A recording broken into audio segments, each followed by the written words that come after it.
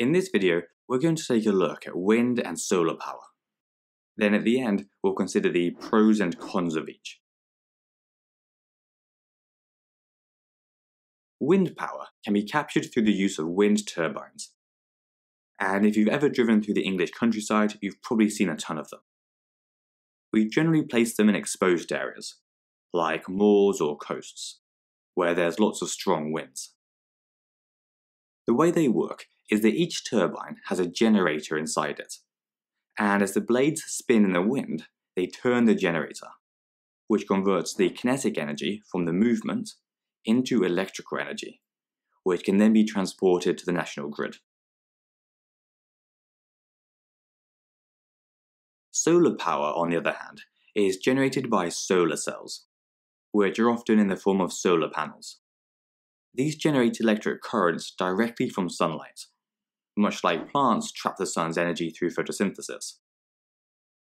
Two places they work really well are in low-energy devices, like watches and calculators, so that we don't have to replace batteries, and in remote regions, like the Australian outback, which aren't connected to the main power grid. However, most solar energy is now being used on a much larger scale to generate electricity for entire towns. Now, the pros and cons of wind and solar energy are pretty similar. Both of them have very low running costs and don't produce any pollutants, which importantly means no carbon dioxide. However, they do both have high upfront costs, and the process of making them often does produce pollutants, particularly making solar cells. The main issue, though, is that they're both dependent on the weather. If the wind doesn't blow, or the sun doesn't shine, then they don't generate any electricity. And there's also no way to increase supply in times of peak demand.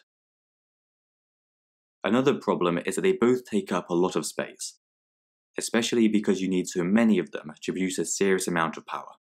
And some people complain that wind turbines don't look very nice and are too noisy.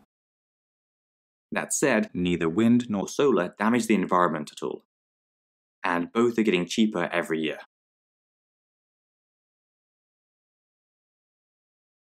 If you haven't heard yet, you can find all of our videos on our website, cognito.org. You'll also find questions, flashcards, exam-style questions, and past papers. And we track all of your progress so that you always know what to study next. So sign up for free by clicking here, or browse our playlist here on YouTube.